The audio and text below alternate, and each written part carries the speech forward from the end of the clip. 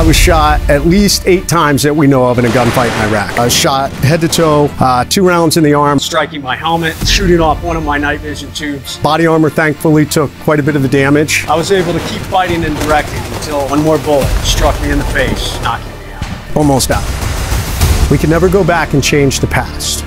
All we can do is shape our futures. Leadership is leadership, no matter what. And you can lead from any situation, whether it's a hospital bed, whether it's in this room, whether it's out there on the streets or on the battlefield, because it's your attitude that will determine the outcome.